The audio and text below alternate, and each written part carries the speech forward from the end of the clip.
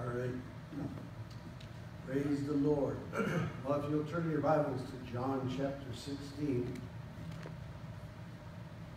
I've been talking about over the past few weeks about the Holy Spirit and how He needs to be magnified, that He's in us. God's in us. Even the book of Colossians says, Christ in you, the hope of glory. Christ in you, the hope of glory. It's God in us working through us that's going to accomplish the things that He needs to be done in this earth.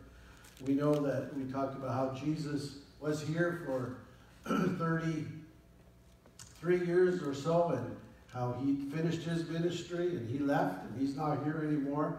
But He sent His Holy Spirit, and the Spirit of God is who's in this earth now, and He's been here for some 2,000 years, and I think most of the church kind of forgot about Him. They just, they hear about or He talk about the Holy Spirit, but they don't put the value on who He is and what He does like I think we need to.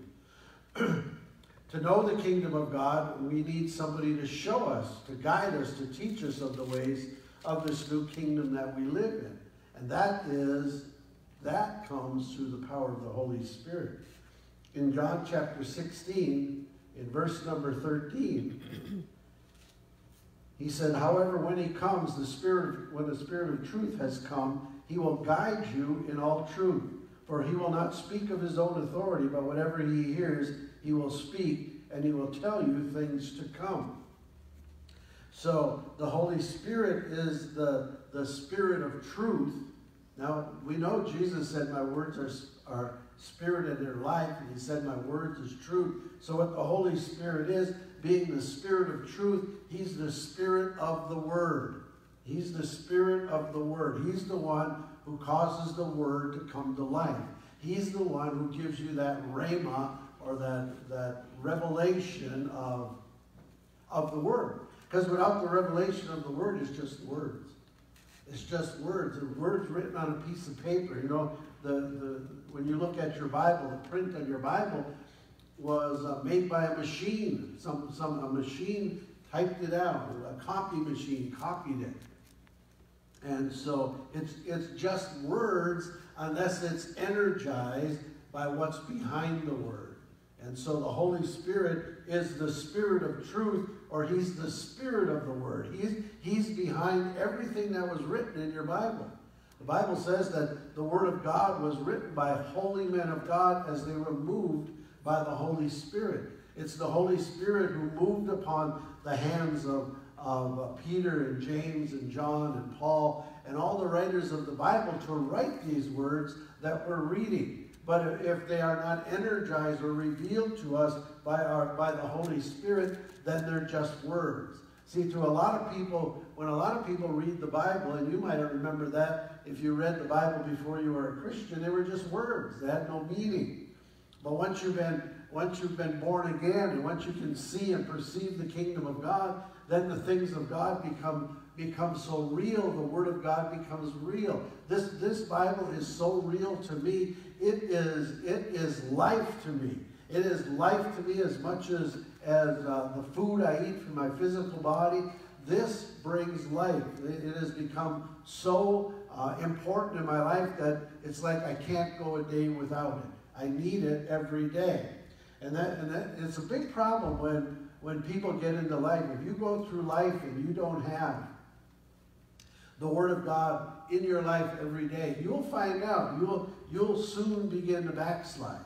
You'll soon begin to do things that you didn't think you were doing anymore. Or you'll find yourself lost, and you'll find yourself worrying about things you weren't worrying about before. You'll find yourself getting sick. You'll find yourself, things just not working right. And that's what happens. That would be the same thing if you were to quit eating regular food for your body. After a while, your body would get sick. Your body would get tired. Now, your body can go quite a while without food, but you start going a couple weeks without food, and you're going to start noticing it, that your body's not functioning like it normally would. And if you go a couple months without food, you probably die. And see, that's the same way with the spiritual food, the Word of God. And we have to have it in our life. The more you have it, the more peace you have, the more joy you have, the more love you have, the more power you have. It all comes from the Word, but it's not just the Word, it's the Word that is energized by the Holy Spirit. So he says, however, when he, the Spirit of truth, has come, that he will guide you into all truth. So that we need a guide to guide us in this new kingdom that we live in.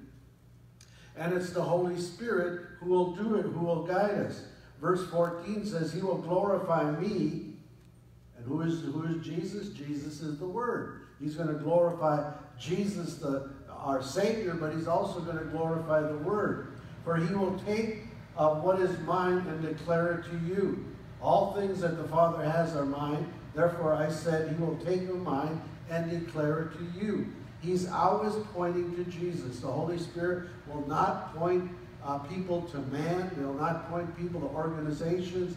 Jesus will always be the focus. He will always point us to Jesus, and he will show us our inheritance. He'll begin to reveal to us. See, part of the problem is most people don't take God serious. And I pray that you do, and I pray that during the next, especially this time of seeking that I asked you to do, that you'll take God more serious. See, it doesn't make sense to me that we follow God, we follow the Word of God, and that Jesus bore our sicknesses, carried our diseases, he paid the price for everything, that we as a church should walk around sick and broke, oppressed and depressed. That doesn't even make sense. That's not even the God of the Bible. Apparently most of the church is following some other doctrine, some other God, because that's not the Bible doctrine. We should be peaceful. We should be joyful. We should prosper. We should be in health. You know, in 1 John he says, I desire that you prosper and be in health even as your soul prospers. Well, your soul is your mind. You got to get your mind prosperous. Your mind got to prosper on the Word. The Holy Spirit will work through the Word, work through your mind, and he will show us our inheritance. He'll show us what we need. He'll show us what we have to have in our life. And if we want to be examples to the world, you know, if we want to be, just think about it, if we go out and we ask people to, you know, I'm going to lead you to Jesus, and Jesus will save you, he'll heal you, he'll make a home from heaven, and you can be just like me. Well, you better have a good testimony if you want him to be like you. Amen? You better be able to show them something. Jesus said in Acts chapter 1 that the Holy Ghost, you shall receive power when the Holy Spirit comes upon you, so that you will be my witnesses. See, we have to witness to the world who Jesus is. And I think the reason the church as a whole hasn't been a good witness is because we have not been allowing the Holy Spirit to work in our lives the way he wants to. Because if you remember in Acts chapter 1, he said, you shall receive power. See, the power source for the church, the power source for the kingdom of God is the Holy Spirit.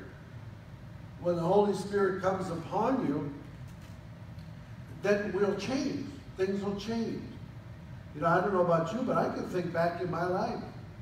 I know who I was 35, 40 years ago. I was not the same person that is standing in front of you today. I'm totally different.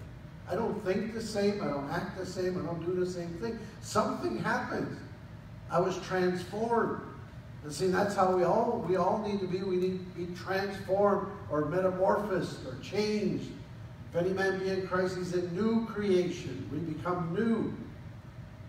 And it's because of that power that works in us. Look over in Philippians chapter 3.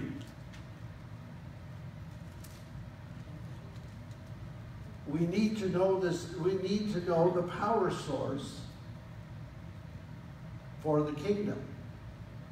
In Philippians chapter 3, verse number 10, the Apostle Paul, well, let's back up. Let's go to verse 8. Let's start at verse He says, Paul says, but indeed I count all things lost for the excellence of the knowledge of Christ my Lord. Now he said, nothing compares to the knowledge of Jesus. Now remember, Apostle Paul was a very prominent person. He had it together, so to speak. He was probably in line to be the high priest in Jerusalem. But he said, I count everything as loss for the excellence of the knowledge of Christ my Lord, for whom I have suffered the loss of all things, and count them rubbish, that I may gain Christ. You see, our frame of mind has to be that way, where nothing compares to Jesus. Nothing compares to our relationship with God. Verse 9, and be found in him, not having my own righteousness, which is from the law, but that which is through faith in Christ, the righteousness which is from God by faith. So all normal knowledge is not compared to the knowledge of knowing Christ. And then he says, verse 10, he adds it, he goes, that I may know him. He said everything is counted as rubbish, it's as dung, it's useless, that I may know him. Who's him? Jesus, right? That I may know Jesus, but he doesn't stop there. Listen, he goes on, and the power of his resurrection.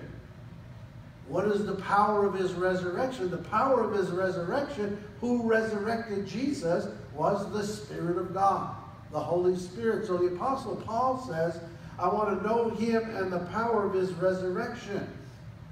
He wants to know not only Jesus, he's saying, I want to know the Holy Spirit. I want to know him and the Holy Spirit who raised him from the dead. Now, if you look in Romans chapter 8, you'll see this scripture that tells us exactly that. In Romans chapter 8 and verse number 11. Actually, you're going to see in this little verse, you'll see the Trinity, God the Father, God the Son, and the God the Holy Spirit.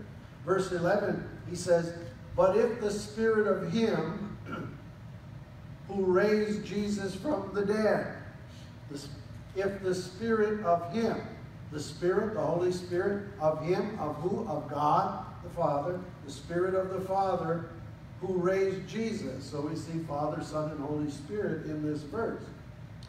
But if the Spirit of him who raised Jesus from the dead dwells in you, he who raised Christ from the dead will also give life to your mortal body through the Spirit who dwells in you. So the Spirit of God the Father raised Jesus from the dead. But you know what he said? I like it in the first part. He said, but if the Spirit who raised Christ from the dead dwells in you. You know, I know that when people get born again, that they have the Holy Spirit comes in and makes them a new creation. It comes and lives inside of us. We become a new creation. We talked about a few weeks ago about being born again and then being able to see the kingdom of God. So the Spirit of God does come into us. But it says, but if the Spirit of God, the Spirit of him who raised Christ from the dead dwells in you. Dwelling means he's alive. See, there's a lot of people who have the Spirit of God, but the Spirit is not alive in them.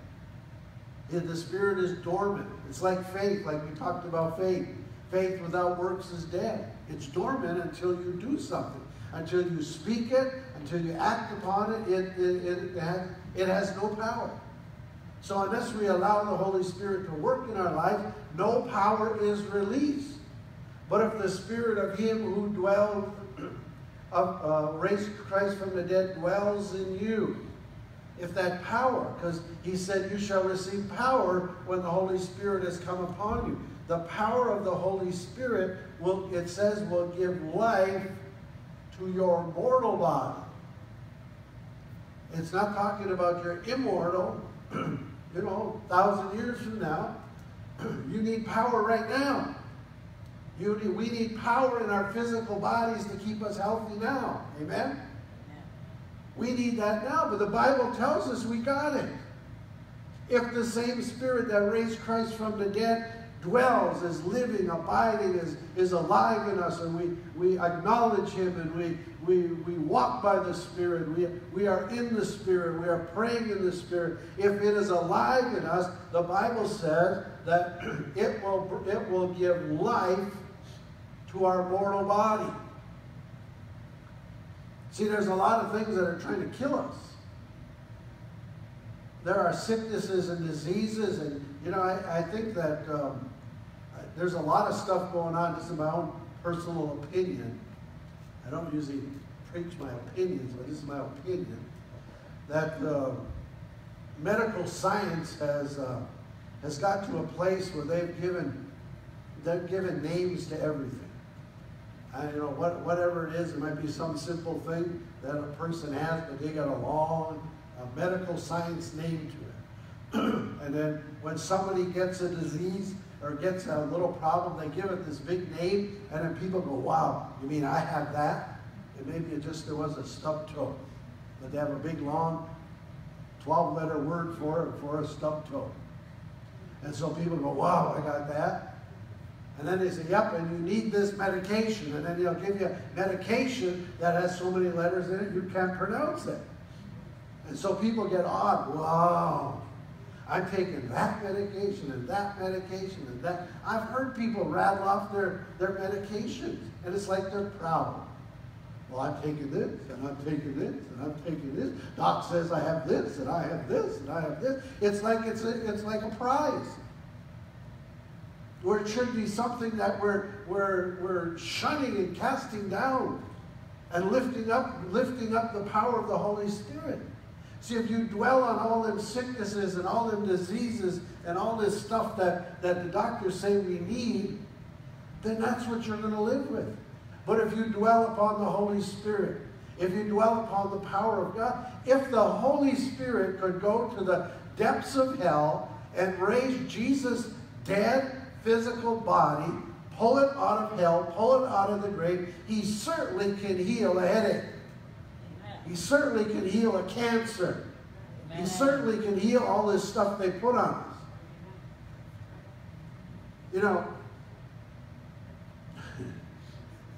I don't like to get into this stuff too much, but some of the stuff, when they tell things like, they tell people about like ADD. I mean, ADD is such a big thing now. When we were kids, that was just a kid who just needed a slap on the back of the head. Wake up! Yeah. Straighten me right up. How many, everybody forgets things. And just because you forget something, either you got ADD or you're getting old. So you're labeled. No, I have the mind of Christ. The memory of the righteous is blessed. The Holy Spirit brings all things to my remembrance. This is what I say. I never say I'm getting old. I can't remember anymore. And telling my kids, you need this drug, and you need that drug, you need this drug. When we know that drugs that they give people for ADD and all this other stuff, in the long run, it's going to give you more problems. When you get older, it's going to cause it, because what it does is it begins to wire your brain to only function with that medication. And then you can't function outside of that without it. Then you need to be detoxed. We just need the Holy Ghost.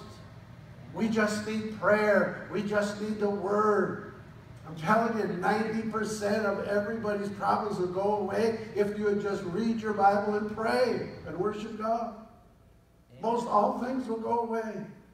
And if it doesn't all go away, if something else is persisting, then we just need hands laid upon us. We need to be anointed with oil. We just need to have people pray over us. We just need to confess with our mouth that by His stripes I'm healed. These are things, we just need to go back to the Holy Ghost. Peter, James, and John, when we read through the Bible, when we read about the disciples, when we read about Jesus, you don't hear of any of this stuff. There's like 2 scriptures in the Bible, in the New Testament, that talked about Paul left somebody somewhere sick, and he told Timothy, drink a little wine for your bad stomach. 2 times. And so people made a huge doctrine out of sickness and disease because of 2 things. Or that Paul said, I write this letter in big letters. And they say, oh, he had some kind of eye problem. And so they make a doctrine out of it, where all through the Bible, you don't see Peter calling in and saying, Jesus, I can't show up today, I got the flu. I can't come to Jesus, I can't follow you today because this problem or that problem. You don't see that. Can you imagine you're being around the King of Kings and the Lord of Lords, wherever he went, he healed the sick, he raised the dead, he cast out the demons, and you're traveling with him? I mean, do you think the disciples were very sickly? That they all had all these problems? I don't think so. But are we disciples? Are we traveling with Jesus? Do we have the same spirit he does? See that none of these things should be part of our lives. We've just been conned into this stuff. There's a lot of stuff we've been conned into. And I'm not denying disease. This is not the Christian Science. I'm not denying that it's there. I deny its right to function in my body and in the body of Christ. The key to walking in divine health is walking in the Spirit. It says right here that he who raised Christ from the dead will give life to your mortal body. That's your physical body. He will give life to all your physical body. So we need to allow him to resurrect our body. You know, you need to be speaking to your body. You need to have anointed words come out of your mouth declaring that by his stripes I'm healed. I have the mind of Christ. No weapon formed against me will prosper. It's really funny, and I didn't plan this at all, but, you know, I've watched TV once in a while, and when I see these advertisements come on for all this different sickness and disease and all these drugs, when I see it, I go, praise the Lord, I don't have to take any of that. Thank you, Jesus, I don't need any of that. And it just comes out of my mouth. It just started happening, it was quite a while ago, but every time I look at it, and when somebody talks about all these different diseases, I raise my hand and say, thank God I don't have any of that stuff. Thank you, Lord, you have healed me and delivered me from that stuff. Thank you, Lord, that I don't have to take medications. Thank you, Lord, that the medication that I take is all comes from the Word of God. Health and healing emanates from the Holy Spirit in us. We just have to receive it. I receive that anointing. I receive that healing into my life. He is the power of the kingdom. The Holy Spirit is the power of the kingdom. Now, if you just think about it in the Bible, through the Bible, the Holy Spirit was present. I said this last week. He was present at the creation of the world. He was present at the he was present in the book of Revelation. Hallelujah. Just go lay hands on her and command that thing to stop. That's all. Stop it in Jesus' name. Hallelujah. See, the devil just doesn't want to hear about health and healing. Hallelujah. Speak to it. Command it. Stop. Peace. Be still. Loose her and let her go. Hallelujah. Thank you, Jesus. Praise you, Lord. Praise you for your healing power. Praise you, Lord. Satan, we bind your power. You will not touch her. Loose her and let her go. In Jesus' name.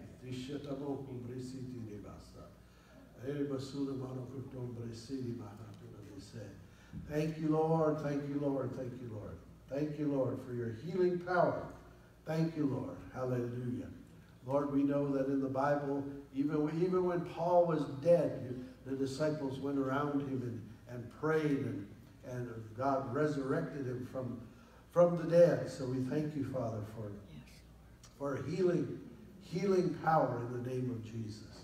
Healing power in the name of Jesus. So the Holy Spirit is the creator. He was with God in the beginning when God created the worlds. He was hovering over the world. He performed miracles through Moses in Exodus, when he was delivering the Israelis from the Egyptians. He performed miracles, signs, and wonders. The Holy Spirit was in Joshua when he caused the sun and the moon to stop. The Holy Spirit was upon Samson in the book of Judges when the power of the Holy Spirit came upon him and drove out the Philistines, drove them out of the land. The Holy Spirit came upon David, strengthened him to kill the bear and the lion, strengthened him to kill the giant. The Holy Spirit was upon Elijah when he made offerings in the book of 1 Kings. And the Bible says that the Spirit of God just lapped up the offerings. He was in Elisha when Elisha's bones were dead and they were in a grave. And they threw a dead body on top of him. And the anointing, the power of the Holy Spirit resurrected him. The Holy Spirit was in Solomon to give him wisdom. The wisdom like no other man had. It came from the Holy Spirit. The Holy Spirit was on Nehemiah that gave him the joy and the strength to build the wall in Jerusalem. For the joy of the Lord is my strength. The Holy Spirit was with Daniel in the lion's den. When the lions came after Daniel and God sent angels, anointed angels to keep the lions from touching David. The Holy Spirit was with Shadrach, Meshach, and Abednego when they were in the fiery furnace. And it protected them from all the fire that was going to try to burn them up. The Holy Spirit was there. He's there for us. He's always there for us. He'll never leave us or forsake us. Amen. He's the healer. He's the deliverer. He was with Paul when Paul was casting out demons in Acts chapter 16. The spirit of divination came upon a young girl, and Paul realized it. How? Through the power of the Holy Spirit. And he cursed the demon and said, "Come out in the name of Jesus." And the Bible says the demon left. He was with Peter and John at the gate beautiful when they went to prayer, and they found a man crippled, that he healed him and said, "Silver and gold have I not, but such as I have." What did he have? What did they have? They had the power of the Holy Spirit upon them, and the Holy Spirit healed them. The Holy Spirit was with John on the Isle of Patmos when he would reveal to him all of the book of Revelation and that which was to come. See, it's all the Holy Spirit. It's all about the Holy Ghost. The Holy Spirit is the one who imparts these things to us. The Holy Spirit is the one who does things to us and for us. He's in us so that we can be witnesses to Jesus. He is the power of the kingdom of God. It's all about the Holy Spirit. That's why we have to seek Him. That's why we have to allow Him to work in our life. We have to declare with what the Bible says, the Spirit of the Lord is liberty, and where the Spirit is, there is liberty, there is freedom.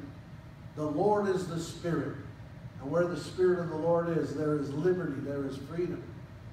So the Holy Spirit He's also pictured as powerful as He is. He's also pictured as very gentle.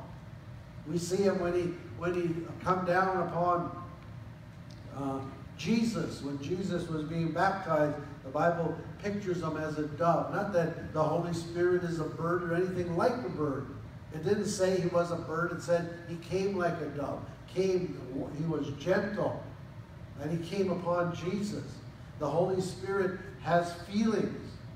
In the book of Ephesians, the Bible tells us that grieve not the Holy Spirit. See, we grieve the Holy Spirit when we sin. We grieve the Holy Spirit when we argue and when we fight.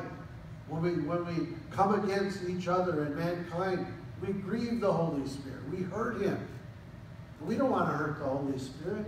I mean, it seems so very strange that God, the Creator, and we could hurt Him. And we can't hurt Him by our actions. So the Bible says, grieve not the Spirit of God. Remember when Jesus came, we're about to celebrate the birth of Jesus. When Jesus came, you can kind of picture that night when Mary and Joseph came to Jerusalem. And they went into a manger. You almost picture, when you see the pictures of it, just a quiet night, beautiful stars out. You know, the cattle are lowing, the shepherds are with their sheep. Everything is calm. We sing Silent Night, Holy Night. All is calm. Everything's calm. And what happened? The Savior came. Jesus came as a little baby.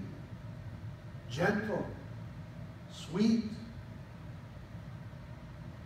But what happened when the Holy Spirit came into the earth? It was altogether different. When the Holy Spirit came into the earth, the Bible said there came from heaven a sound as a mighty rushing wind. It not only shook the place where they were in, it shook the whole city. Because the Bible says people from all around Jerusalem, people from all different nations that were there celebrating, they all heard this sound. They all came in. And they wanted to find out what happened. When the Holy Spirit came, He came with power. He came with wind and noise. He brought with Him a supernatural gift. He was heard throughout the city. In the book of Revelations, in Revelations chapter 4, it talks about, well, I'm going to read, let's go to Revelations chapter 4. We're talking about the power of the kingdom of God. See, the Apostle Paul said, it's not in enticing words of men that I come. See, there are people, there are men and women out there who are great motivational speakers, who can say things so eloquently that it'll motivate you, it'll move your soulish area. But we don't need to be moved so much in the soulish area, we need to be moved in the spirit. Amen. See, it's the Holy Spirit that moves us. It's the Holy Spirit we need. We need demonstrations of the Holy Spirit. Revelations 4, verse number 5. It's a picture of the throne, at the throne of God. Verse 5, it says, and from the throne proceeded lightnings, thunderings, and voices. And there were 7 lamps of fire burning before the throne, which are the 7 spirits of God. See, when we get to the throne of God, where the Holy Spirit is, there's a lot of action going on. There's thunders and lightnings and voices. So the Holy Spirit is the power source. He's the dunamis. He's the power behind everything God does. And we as the church, we need to tap into that power. We need to allow the Holy Spirit to work in our life. Throughout the Bible, whenever God spoke, the Holy Spirit worked. The Holy Spirit, the power of God. When we speak, God wants us to do the same thing. When we speak, He said, I will watch over my word to perform it, or I'll do it. But we have to speak it anointed by the Holy Spirit. Not meekly and mildly, but we have to boldly declare.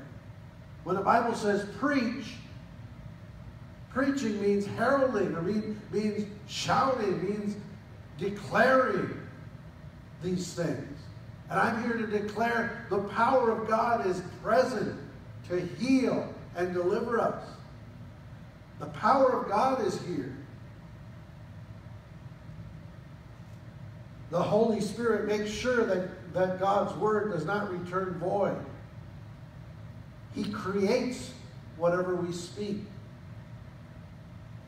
If you speak things in faith, you speak things out of the Word of God, the Holy Spirit is there to take our words and begin to create things. He will create health in your body if you speak about the healing power of God. He will create prosperity in your life if you declare the prosperity of God. He will create joy and love and peace in your life if you speak about it.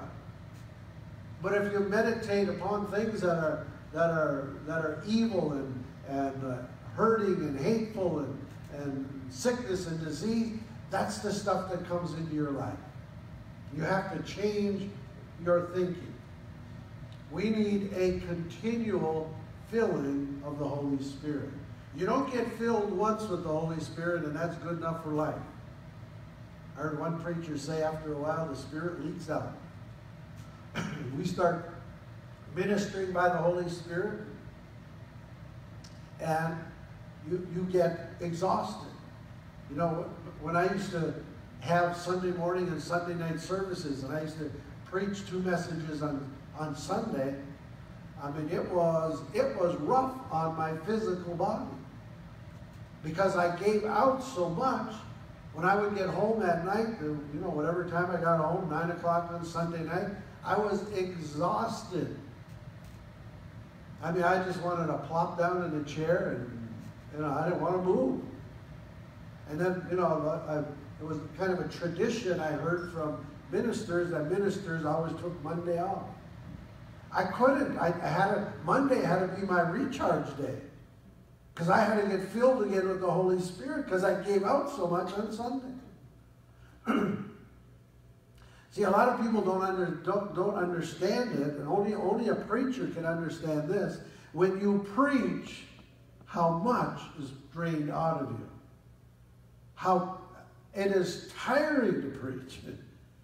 It pulls a lot out of you when you're preaching the Word of God. Your physical body gets tired. So you got to recharge yourself. In the book of Ephesians, listen to what it says in Ephesians chapter 5.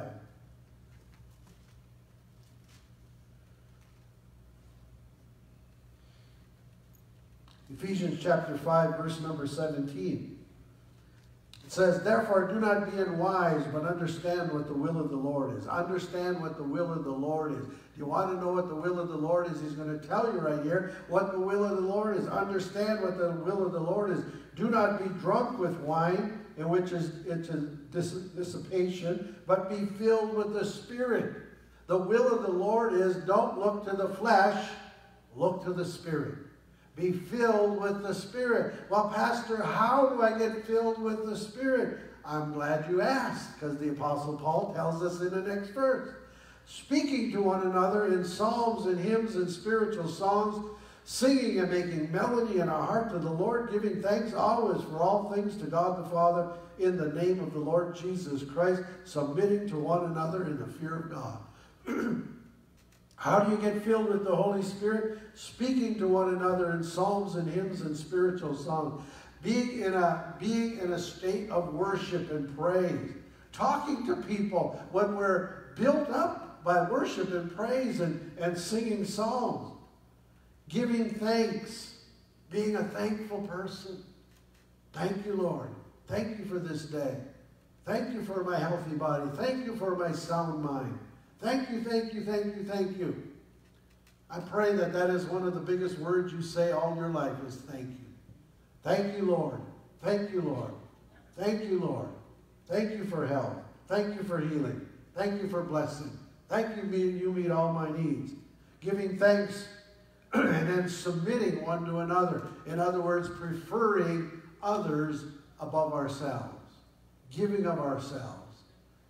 Allowing God to use us. We need to worship God and praise Him, submitting and loving one another. And that's what we're doing here today. That's the purpose of all this right here, is because we want to show the love of God. We care for people. This is a way to be filled with the Spirit just by doing this. When you see people receiving things and they're happy to get a meal and they're happy to get a blanket and they're happy somebody cares, that will recharge your spirit. You'll begin to feel good about your life. That's the Holy Spirit just bearing witness with your spirit that it is good to show love. Amen? Amen. So we need that power of the Holy Spirit. It is the Spirit, the Holy Spirit, that is the power of the kingdom. We have to start majoring more on the things of the Holy Spirit. We have to bring more life in our life and in our church by the Holy Spirit. And I pray over these next 50 days or so as we are individually, and I pray you're all doing this at home. Each day you're inviting the Holy Spirit in. Show me, Holy Spirit. Teach me, Holy Spirit. Show me how to fellowship. What do you want? What do you need? What can I do? All this stuff. You just keep doing it. And you just do it every day. You don't have to go on for hours and hours, but just do it. Just make sure you spend some time with the Holy Spirit. And after 50 days, you're going to have a greater understanding of who He is and what He wants to do in your life. He'll begin to reveal things to you. God doesn't reveal things to people who don't care much. It's the people who care about the things of the kingdom. It's the people who care about. See, he said in the Gospels, He said, I reveal these things to my disciples. Disciples are people who are disciplined. And that's what God wants us to do. He wants us to tap into this Holy Spirit power. What's going to set our church off from all the other churches? Holy Spirit. Miracles, signs, and wonders. That's the thing. Every church has the same book. We all go by the same book. Some go by some parts, some go by other parts. But we want to go by the Holy Spirit, because the Holy Spirit is what birthed the church. Everything's got to be about the Holy Spirit. The Holy Spirit is supernatural. People like supernatural things. That's why there's so many movies that are about supernatural things. So many, things about paranormal. Everybody runs to see that movie. They're trying to tap into something in the spirit realm. But it's the wrong spirit they're going after. Amen. It's the Holy Spirit we got to be going after. The things of the Spirit, things that are good. Amen? Amen. Hallelujah. Praise the Lord.